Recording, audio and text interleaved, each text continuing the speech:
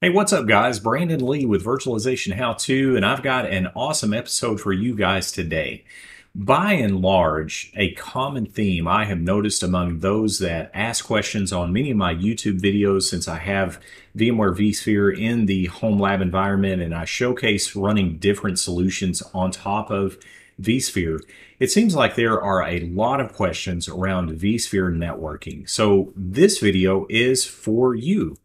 vSphere Networking Home Lab Edition. What are some of the common concepts with VMware vSphere networking, specifically with ESXi? How do you configure ESXi? How do you understand the virtual networking, the virtual port groups? And importantly, how do you wrap your mind around the networking with ESXi when you are running nested virtualization, nested instances of ESXi on top of ESXi? Well, stick around, guys. This episode is going to be a fundamental episode for those that want to delve into using VMware vSphere ESXi in the home lab and understanding the fundamental network concepts. Stick around.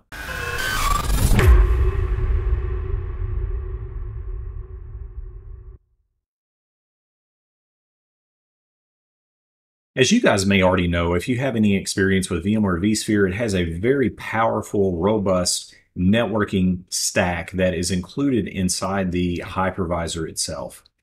vSphere, when you install it out of the box, contains many constructs readily available, already configured, such as your first virtual switch and your first virtual port group, along with the VM kernel IP address that is configured out of the ESXi installation.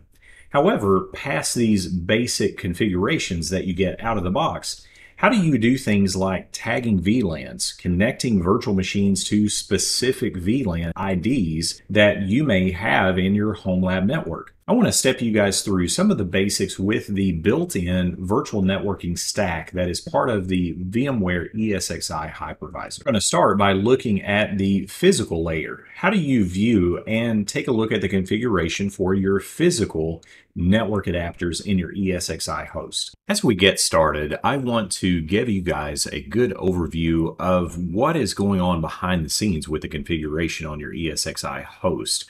I know this is where a lot of the confusion comes in with ones that are beginning to run VMware ESXi in their home lab environments, or even delving into doing that in production environments. So what I have here is a pretty standard 4-node vSphere cluster. It is running VMware vSAN as the shared storage between the 4 hosts, software-defined storage, and we have fairly simple networking that is going on between the hosts as well. Another thing to call out about this particular cluster is it is actually a nested VMware vSphere cluster. So I have 4 virtual machines that are running VMware ESXi in my physical VMware vSphere home lab environment. But this makes it super easy to quickly spin up lab environments. As I click on this first VMware ESXi host, I want to step you guys through a few things with the networking. First and foremost is, where do I find all of the information regarding the VMware ESXi networking?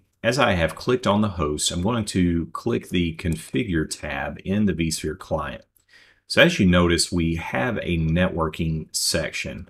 The first thing I want to do is go down to the physical adapters for this particular ESXi host. The physical adapters show you the physical network controllers or physical network adapters that are actually uplinked to your environment. However, as this is a nested environment, these are actually virtual network adapters. But for the purposes of our walkthrough, just realize that there is no difference essentially from what we're looking at here than what we would see in a physical ESXi host. So we get a lot of good information. We get the speed of the network connection.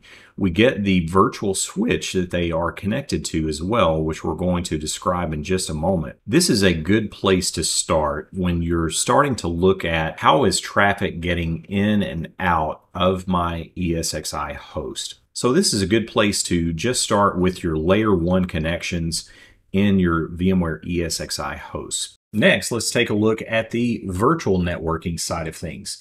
Looking at that default virtual switch, along with that first default port group and that management VM kernel IP address. Now we're going up to the virtual switches, and we're going to put this together to see how those physical adapters work with the virtual switch side of things. As we look at our virtual switches, as you can see, this ESXi host is running what is called vSwitch 0, and it's a standard switch. vSwitch 0 is the default standard switch that comes out of the box when you install your host from an ISO image, whether that's from a USB drive that you have mounted in a physical host, or if you've mounted that ISO image to a virtual machine, if you're installing your ESXi host in a nested configuration. This vSwitch 0 is the default virtual switch, once again, that gets installed. Also, what you will notice,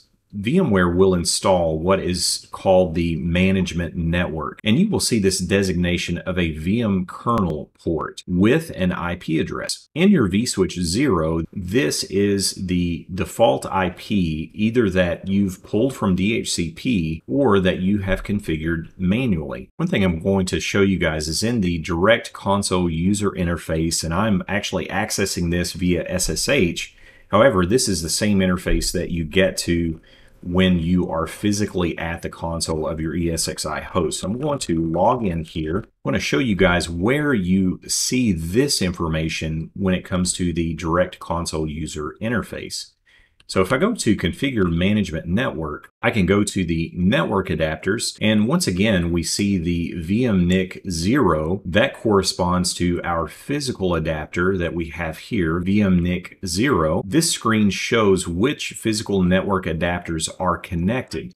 The network adapters as well, with the X by the adapter or device name, shows you which adapters are designated for this management network. Only have an X by one of those adapters. And that is also detailed back in the virtual switches view.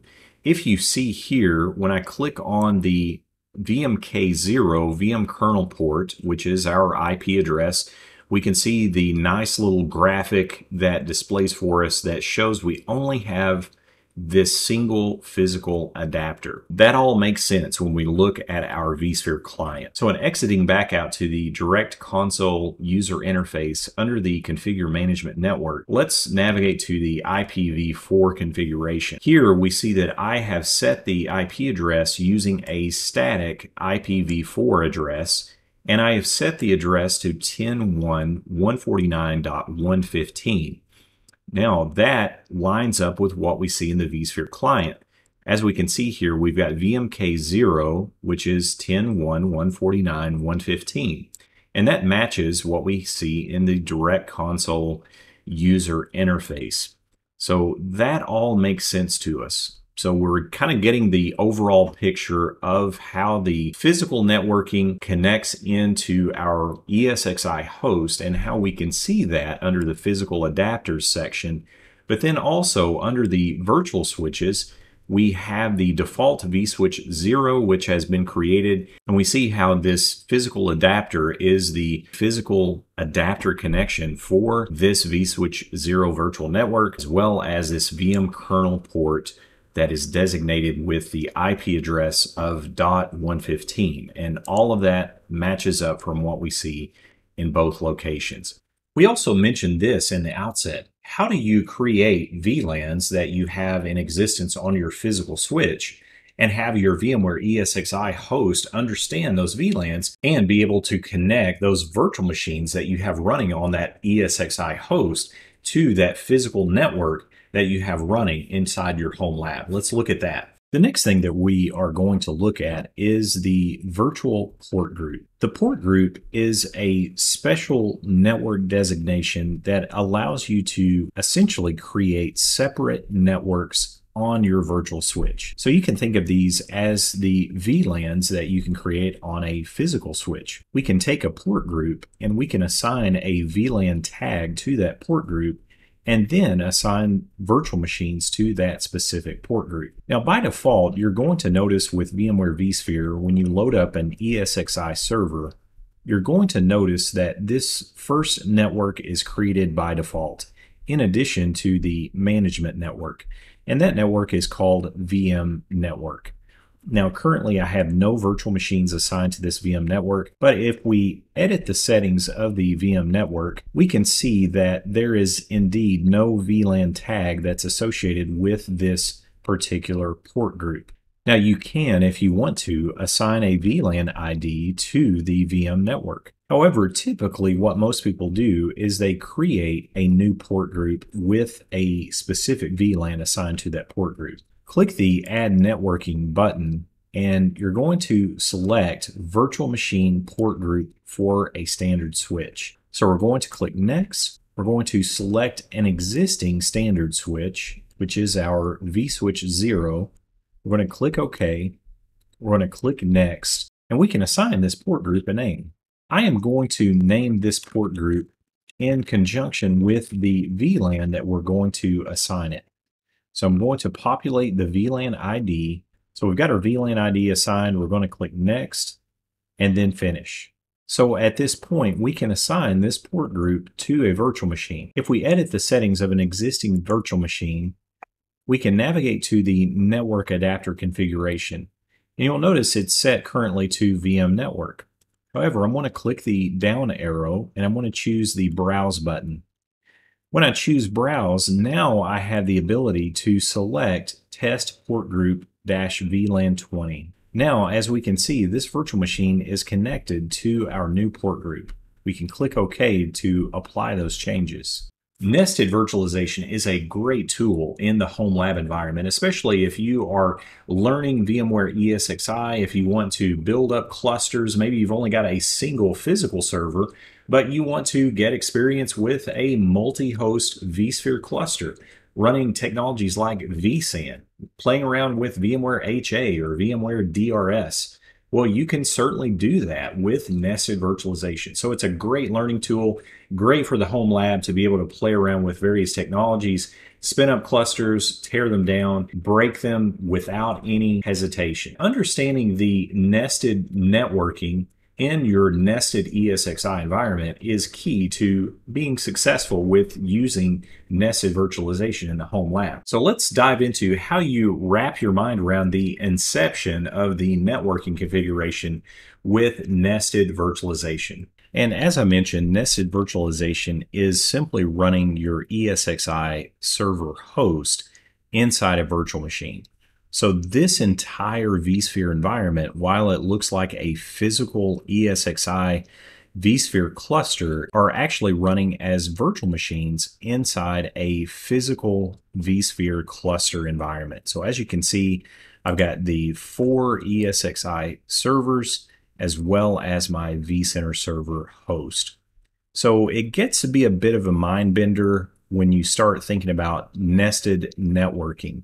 And I want to show you guys just a couple of concepts to wrap your head around when you are building out your nested virtual machine environments for ESXi. In working with your nested environment, one of the things I like to think of when I am trying to wrap my mind around the networking from a nested ESXi environment over to a physical vSphere infrastructure that you have these nested instances running upon is I like to think about it in terms of a network switch.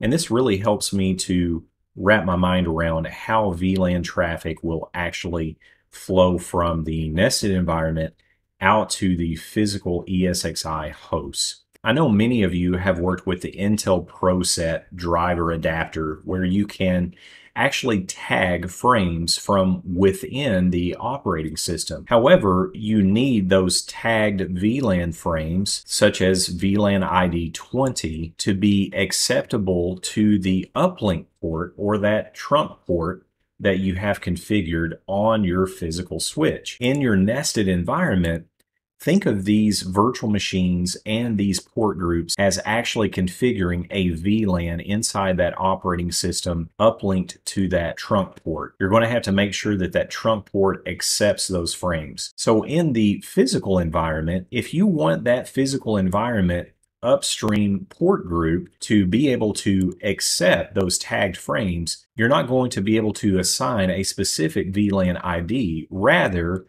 you're going to want to configure that as a VLAN trunk. And if you notice, it accepts tags 0 through 4094. So our nested environment will send the tagged frame or VLAN 20 or whatever tagged frame we are sending to that upstream port group. And that VLAN trunking designation will allow that physical ESXi host to be able to accept and pass along those tagged frames. Now, it goes without saying, you must have your physical uplinks from this physical ESXi host tagged with the appropriate VLAN, or have those set in trunk mode where they accept all of the tagged frames, as we see here. This can be a bit of a mind bender, but for me, when I think about it in terms of basic networking and network switches where I am tagging frames inside of a host operating system, I need that upstream port to be able to understand those tagged frames. Well guys, I hope you've enjoyed this Networking Basics Home Lab Edition class with VMware vSphere networking. Let me know in the comments if you like videos like this one that explores the fundamental concepts of building home lab environments. Networking is certainly one of those core essential fundamentals that you need to grasp in learning and moving forward with more complex configurations in your home lab environment. Well, I'm Brandon Lee. Please do like this video, subscribe to the channel. Keep on home labbing, guys. Keep on learning, break things, fix things, tear them down, build them back up, and I will see you guys on the next video.